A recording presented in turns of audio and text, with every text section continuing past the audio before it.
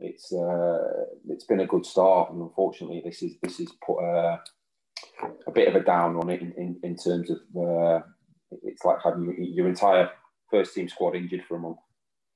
So we'll see what will happen when we come back in December. I'm hoping sensibility prevails and we don't play on the first Saturday. I hope we don't play on the first Tuesday, because if it was down to player welfare, it should be the following Saturday.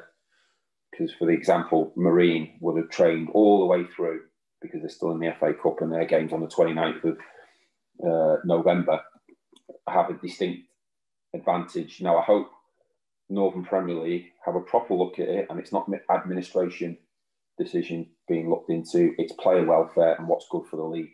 And what's good for the league is, I think, a slightly delayed start where we can actually get back into the swing of training